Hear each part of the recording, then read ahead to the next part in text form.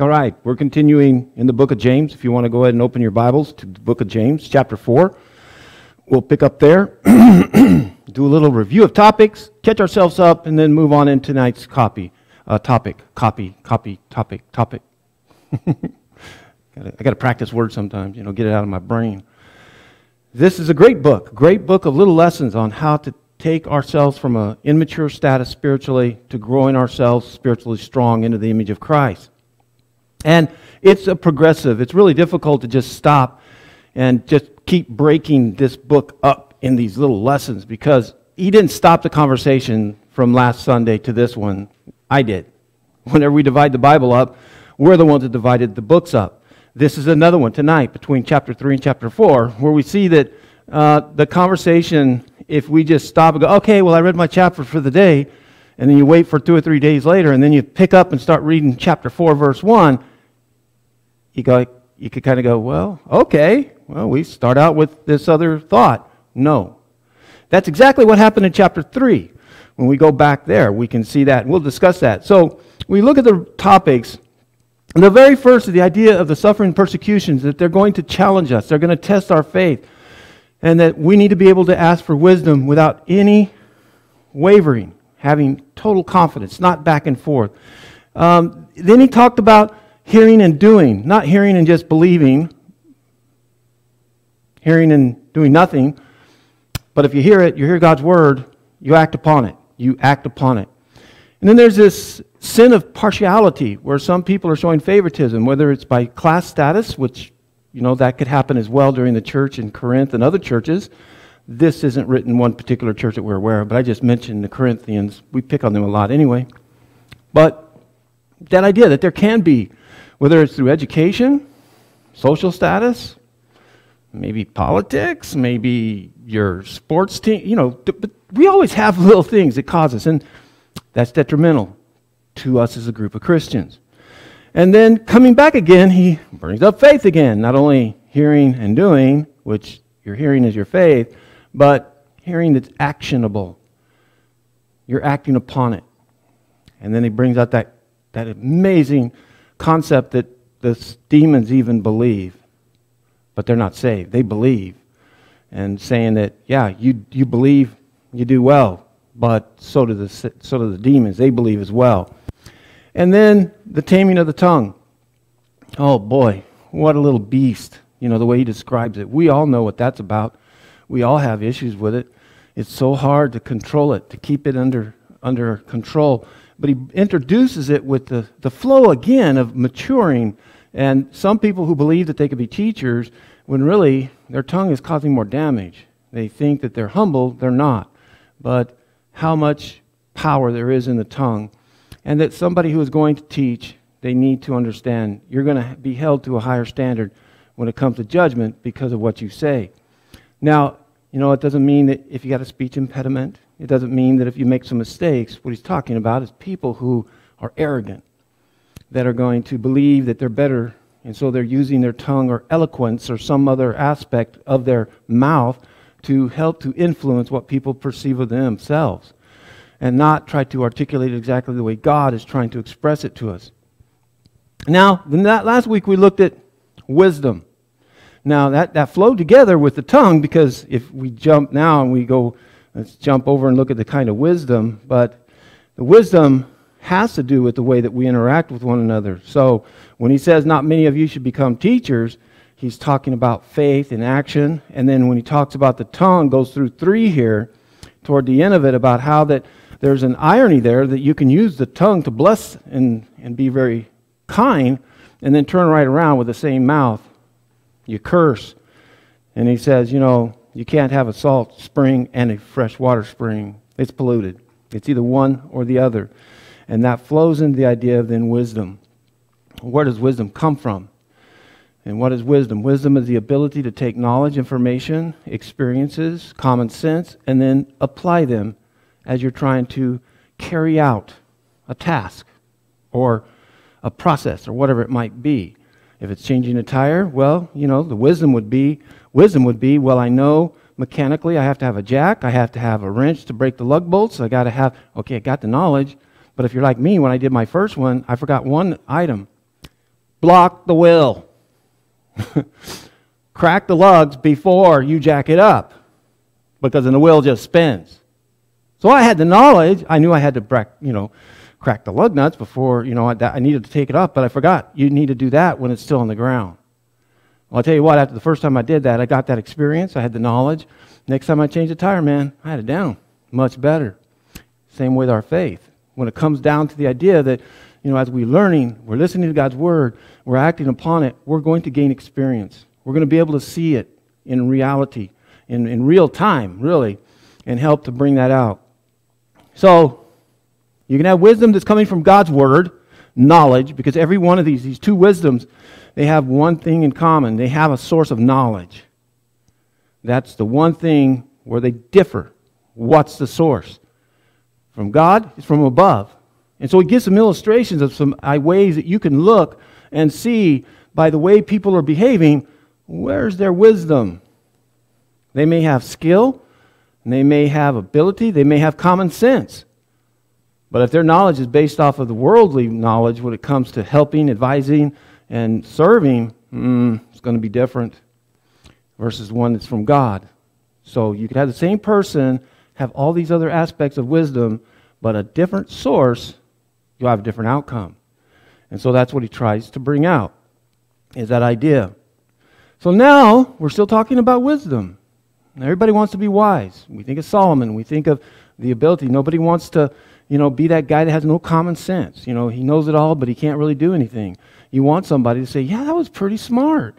Maybe not call you a wise person, but, you want to be able to take information, use some common sense, and apply it. Whether it's cooking, baking, working, whatever it might be. Helping somebody go through a difficult time. All of these things. So now he's talked about the sources. And the one thing I want you to remember from last week is you can always tell where the knowledge for that wisdom is coming from by the fruit, by what you see being produced. If you see hatred, anger, strife, guarantee you that James says that's not from above. Because wisdom that comes from above, he described as being peaceable, gentle, and long-suffering. Doesn't that sound like the fruit of the Spirit that Paul talked about in Galatians? Absolutely. So that's one thing. And now he continues the idea of the results of worldly wisdom. And every family that's a normal family, every workplace that's a normal workplace that has real humans working, not robots, you're going to have problems. Churches as well. Churches that have real people, you're going to have problems. You're going to have people who are living according to the way that they have grown up and the knowledge that they have, the experiences and all these things. So now he's going to talk about, look at the results of this. Why is that important? Well, first off, when you're a group of Christians working together, when I see somebody that's being mean, ornery, not really nice to people, not bearing with one another, you should start to go, all the actions then that they're doing is not from above. It's not coming from a source from above if they're holding on to stuff. But what's the effect when it comes to the collective? That's the dangerous part. So I'm going to read the whole text, and I'm reading from the NIV, but I'm going to apply and look at using the ESV. So I hope it doesn't confuse you too much, because I like the way that the two together help to bring out some of the nuances of this. So I'm going to read the text. What causes fights and quarrels among you? Don't they come from your desires that battle within you? You desire, but you do not have. So you kill. You covet, but you cannot get what you want. So you quarrel and fight. You do not have because you do not ask God. When you ask, you don't receive because you ask with the wrong motives, that you may spend them on what you get on your pleasure. You adulterous people, don't you know that friendship with the world means an enmity against God? Therefore, anyone who chooses to be the friend of the world becomes an enemy of God. Or do you think the Scripture says without reason, that He jealously longs for the Spirit He has caused to dwell in us? But He gives us more grace. That is what the Scripture says. God opposes the proud, but shows His favor to the humble. Submit yourselves, then, to God. Resist the devil, and he will flee from you. Come near to God, and He will come near to you. Wash your hands, you sinners, and purify your hearts, you double-minded. Grieve, mourn, wail. Change your laughter into mourning and your joy into gloom. Humble yourselves before the Lord, and He will lift you up. Brothers and sisters, do not slander one another. Anyone who speaks against a brother or sister judges them, speaks against the law, and judges it. When you judge the law, you are not keeping it, but sitting in judgment on it. There's only one lawgiver and judge who is able to save and destroy. But you, who are you to judge your neighbor? So it's really talking about the way that we interact collectively. And there's always those problems that we have in trying to get to know one another. And you know what? Even some families, no matter what age they are, can be difficult. There's just never going to be complete harmony all the time. But people need to go back and consider, when you start to see the effects of some of these things he just talked about, where are they coming from? When you start to see yourself start to have some of these symptoms, you need to ask yourself, where is this coming from? Because there's one that's coming from God, and there's one that's coming from the world around us. So let's go back to verse 1. Now, we don't know why they're fighting. He doesn't say. He never says anything about, what was causing it, but he asks the question. What causes fights and quarrels among you?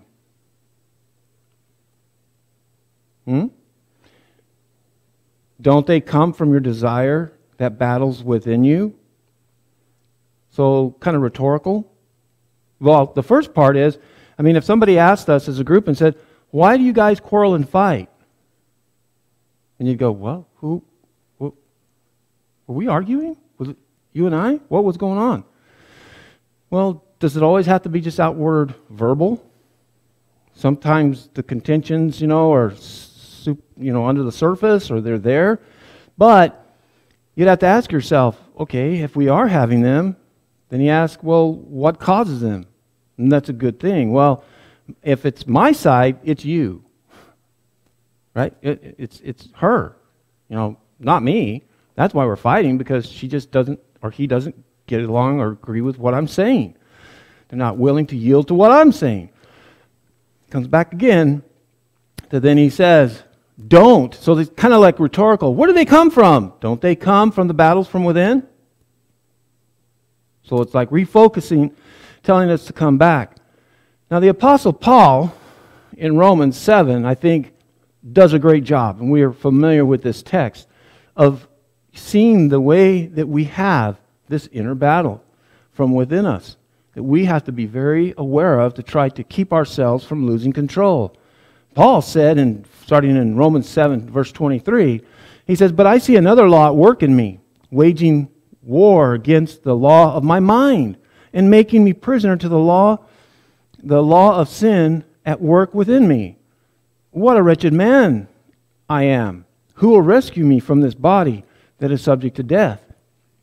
And the whole application dealing with law, but I think that we have had these type of inner struggles where we know what's right to do, but we don't do it.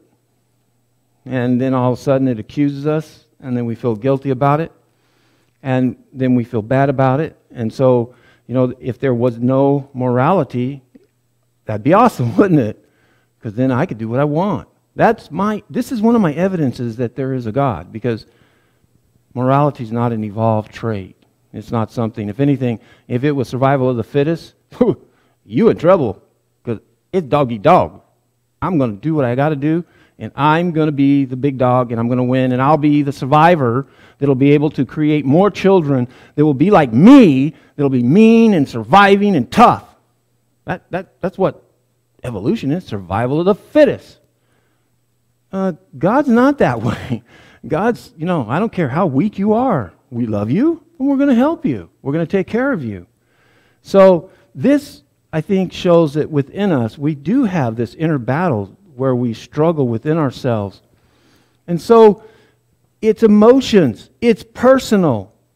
So the source of our fights and bickering is because I have emotions against what you believe or want. You've got to admit it. That's where it starts. It's the first initial feeling. I call it kind of that gut quench. You just kind of, when somebody says something that you're not real happy about, you don't feel real good about, you just kind of get that little shot of adrenaline like you. And then it's very easy, and I hear this a lot with people, and they start assuming that it's a personal attack. Somehow this is personal. Maybe it is, but to assume it, you don't know what the person's motive is behind what they just said and how they define what they're speaking about. But we don't give a chance, do we? Mentally, we're already on guard. Aha! Ha! You're, whoa, whoa, whoa! We're already like going after, and why is that? Because it's about me. It's about me. Not about you. Instead of saying, wow, I didn't really like that, what he said, but let's consider it for a moment. No, we get defensive, and that's where, because it comes from desire, from within. I may have a very strong belief in something, and you just said something that insulted it, or not like insulted it, but speaks completely against what I believe in, or what I think about that topic, or whatever it might be. I've seen that with passages, where you're having a discussion with Christians on Scripture. And one brother has been raised to look at a particular passage from wee little boy, our girl, and that's the way they've always been taught. And one time I was in a class, and I was teaching the class, and afterwards the person came up, and they were very upset at my position and the way I thought, and they were emotional. I mean, it was like you could see, almost blood veins if they sticking out. They were upset about it. One, they assumed what I was saying, which was wrong. And then when I explained, no, that's not what I said. If you recall, this is how I said it. But, no, game on, man. Game on. It was like, once I had said it, it's like, the fight's on, man. That's not what that verse says. That's what he was sitting there doing to me. Not, and so he comes up to me after the class, and he's like sitting there talking to me, like almost cornering me, and you could just see this emotion flowing out of him, like, rah, rah, rah, and I'm like, I almost wanted to say, calm down, take a deep breath, let's talk about this. And then when I listened to him, because I wasn't being offended by it, I had that gut check. I'll admit it. I was ready to fight. I was like, and I'd sit there and I go, just shut it, Ron. Listen. When I listened, I realized what he thought I said. By the time I got done, he was extremely embarrassed. And he was still sweating and, almost flushed. But because it was something that he didn't agree with, and then once I explained it, we still didn't necessarily completely agree on it, but it changed the tone. And that's about as close as I could probably bring. But just imagine how devastating that could be to a group of people if this is going on and we're not being able to work through those problems. And that's what you see in a lot of churches. People just disappear all of a sudden. Or they go somewhere else and start saying, well, you know what they're teaching over there? That other congregation?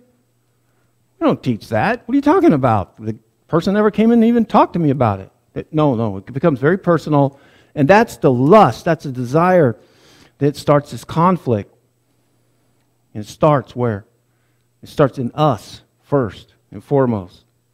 So then moving on in the next two verses, he says, you desire and you do not have. That's, you ever had one of those nights? Now I'm going to expose myself. I've wanted those moist chocolate brownies. And I walk around and they're nowhere in the house. They're gone. The little munchkins ate them or something. And I'm like, I had my mind so set. They're so moist, they just melt in your mouth. And so I got up and I went into the kitchen and I walk up and it's gone. And I'm sitting there going, I can't have it. I can't get it. You know, you think, okay, Ron, you know, I'll pout and get over it. No, an hour later, it came back into my mind. I'm still wanting it, and I'm still desiring it, and it's almost like it just happened all over again. I had that same type of feeling. So I desire it, but I can't get it. What does that create? Stress, frustration. You can't satisfy it. That's the point. You can't satisfy it. Remember, this is an internal conflict that we're dealing with, so that's what he's trying to bring out. Now, here he says, and then you murder. Now, I didn't kill anybody in the search of a brownie, okay? Nobody died, but I had some pretty ugly thoughts. I, thought about certain animals that eat too much, and I didn't get a chance to get mine. But I didn't murder anybody. Do you think these guys are murdering? Well, let's think about it. If we go to John 1:3-15, the Apostle John says, anyone who hates his brother or sister is a murderer. And you know that no murderer has eternal life residing in him. So we also know that Jesus had taught that the fact that when you hate somebody, that's killing. That's the equivalent of it. And I think that's kind of that idea that, okay, you're not starting out that way. Maybe it's not as grotesque as we think physically, like you pulled out a gun and just shot somebody. But God says that type of an emotion of disagreement and then building up to hating is that equivalent of destroying your brother.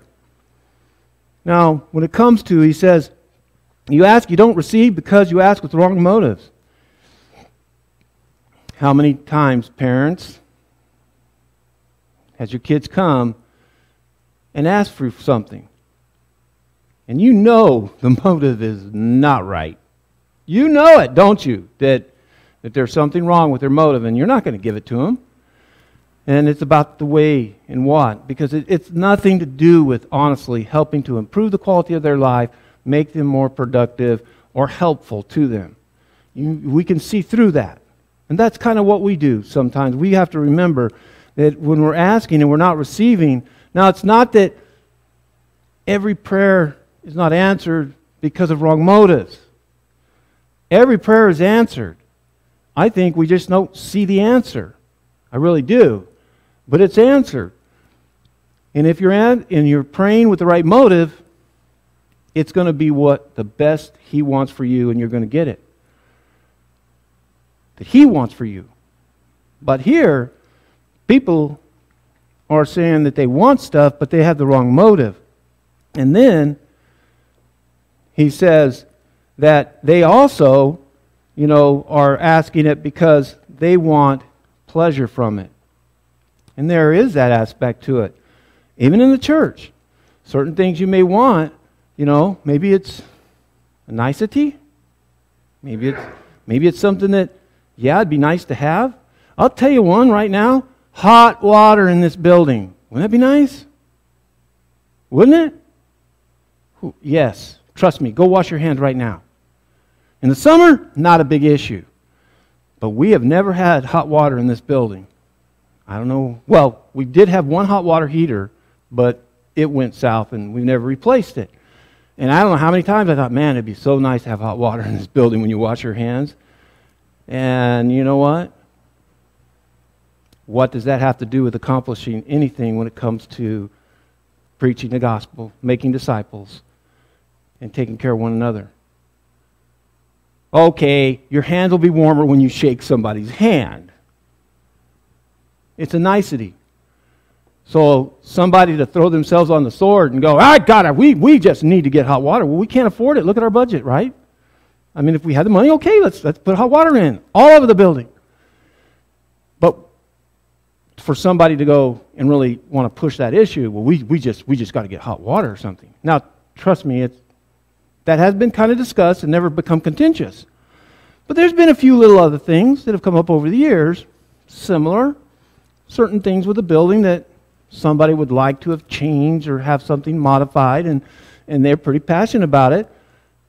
Now, I wasn't the decision maker on those, the ones that I'm thinking about, But they got a little disturbed, got a little upset because the elders at that time were not going to do it.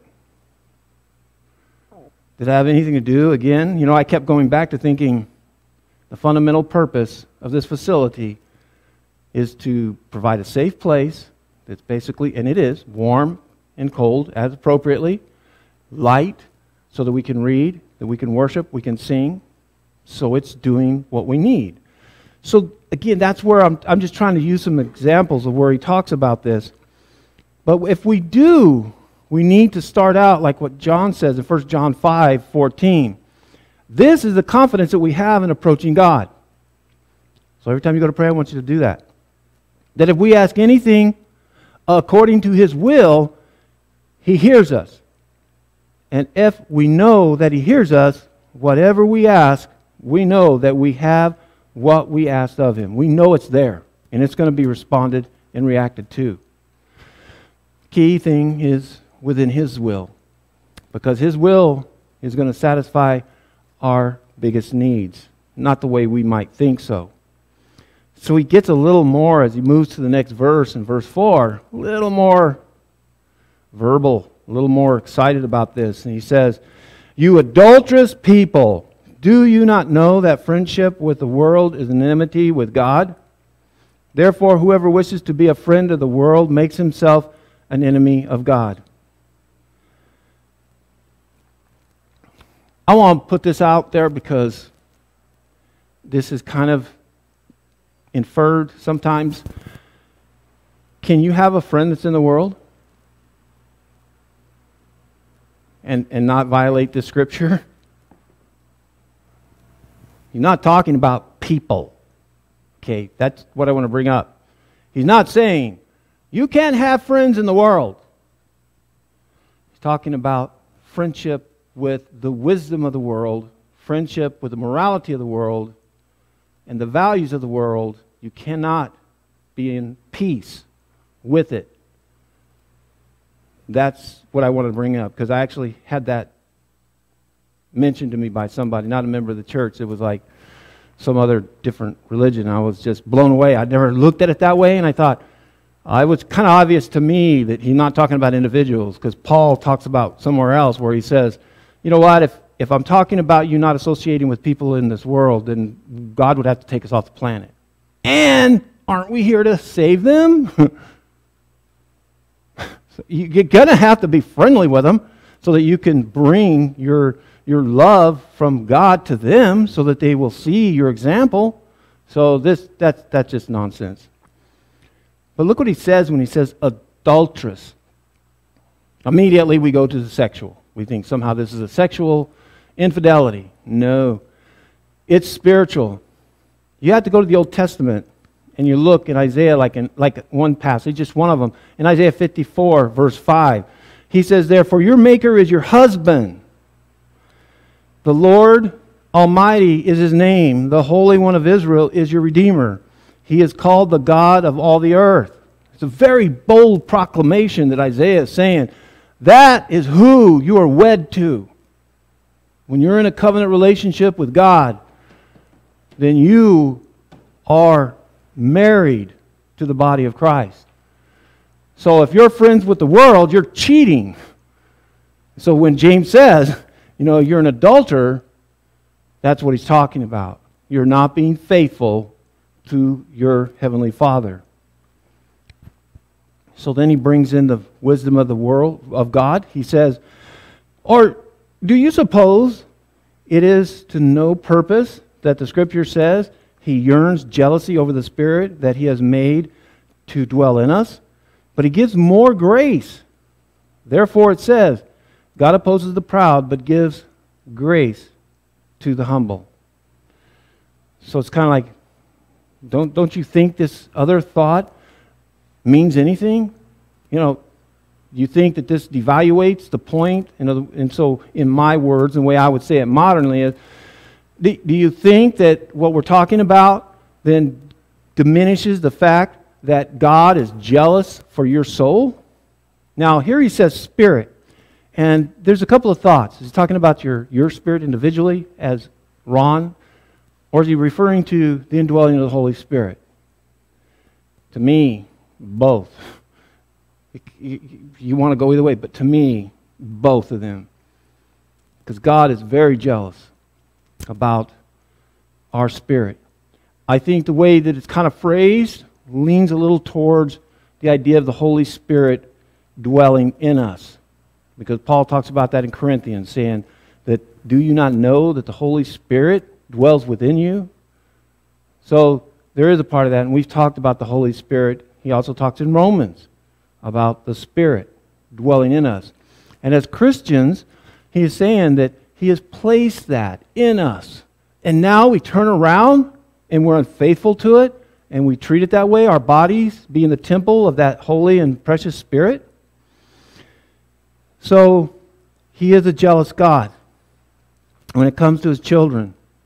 And then he says, and because of this jealousy, then that's when God says, God opposes the proud, but he gives grace to the humble.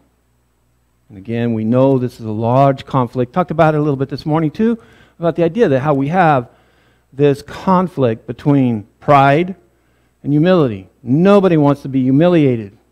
Everybody wants to be proud of what they do and who they are. And that can move off into some dangerous territory with self-ego and self-worth that shouldn't be there when it comes to God.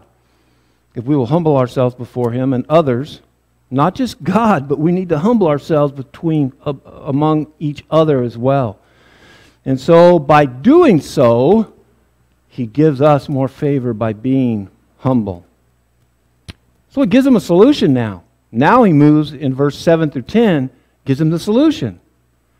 Submit yourselves, therefore, to God. Okay?